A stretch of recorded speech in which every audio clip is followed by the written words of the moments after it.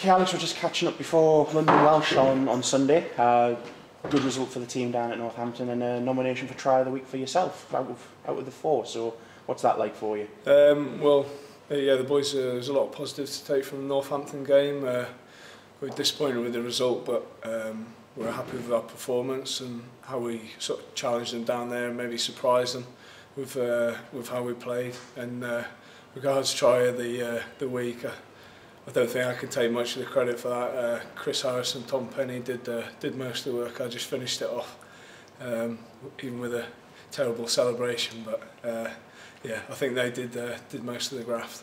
They're starting to come thick and fast. It's 7 in the space of 2 games, and some of them are very eye-catching and very pleasing to watch. What's the confidence like in the team now that we are starting to finish off these attacking moves?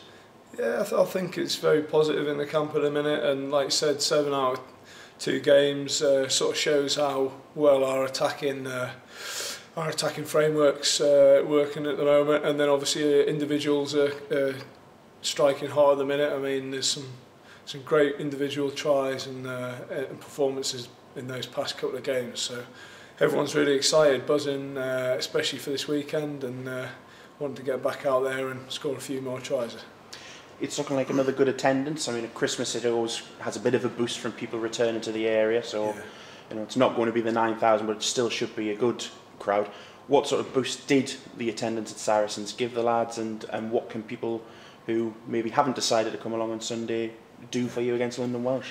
Well, I think that 9,500 crowd is the biggest we've had in a long time since I've been here, and just the noise and sort of that energy and atmosphere is unbelievable, and I think that sort of helped in our performance against Surrey. It's probably another one of the best teams in the league, so I mean we'd love people to get down there, get us cheering against London Welsh, and hopefully get a result there.